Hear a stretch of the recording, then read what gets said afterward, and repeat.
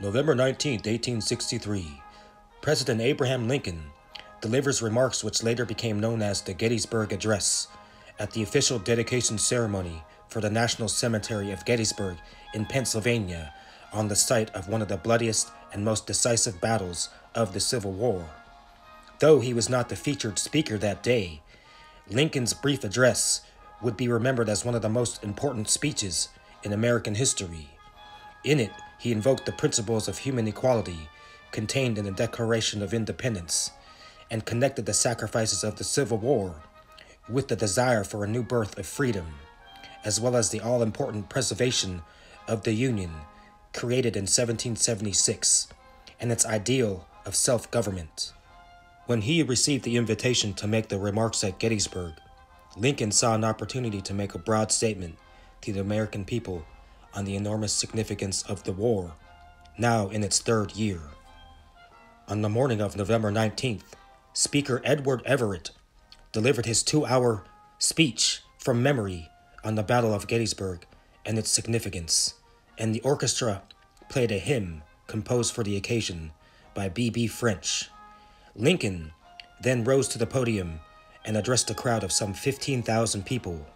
He spoke for less than 2 minutes, and the entire speech was fewer than 275 words. Beginning by invoking the image of the Founding Fathers and the new nation, Lincoln eloquently expressed his conviction that the Civil War was the ultimate test of whether the Union created in 1776 would survive or whether it would perish from the earth. 7 years ago, our fathers brought forth on this continent a new nation, conceived in liberty, and dedicated to the proposition that all men are created equal. Now we are engaged in a great civil war, testing whether that nation, or any nation so conceived and so dedicated, can long endure. We are met on the great battlefield of that war. We have come to dedicate a portion of that field as a final resting place for those who here gave their lives in that nation might live. It is altogether fitting and proper that we should do this. But in a larger sense, we cannot dedicate, we cannot consecrate, we cannot hallow this ground.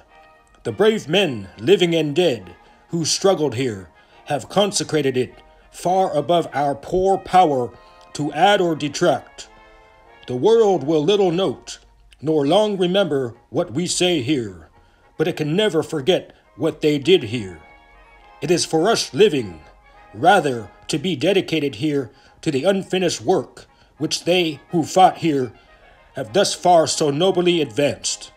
It is rather for us to be here dedicated to the great task remaining before us, that from these honored dead we take increased devotion to that cause for which they gave the last full measure of devotion, that we were here highly resolved, and that these dead shall not have died in vain, that this nation, under God, shall have a new birth of freedom, and that government of the people, by the people, for the people, shall not perish from the earth.